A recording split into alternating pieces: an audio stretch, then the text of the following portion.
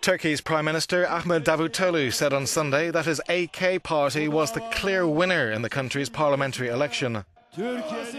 He vowed to take all necessary measures to prevent harm to Turkey's political stability. Davutoglu was speaking from the balcony of the AK party headquarters in Ankara after preliminary results showed it failed to win an outright majority. He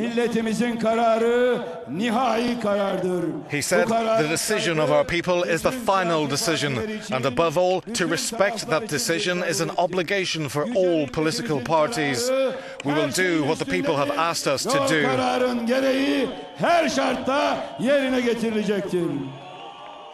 With 97% of ballots counted, the AK party had taken 40.8% of the vote. That will leave it struggling to form a stable government for the first time since it came to power more than a decade ago. The partial results indicated that the HDP, with its roots in Kurdish nationalism, had succeeded in widening its appeal beyond its Kurdish core vote to centre-left and secularist elements disillusioned with President Recep Tayyip Erdogan.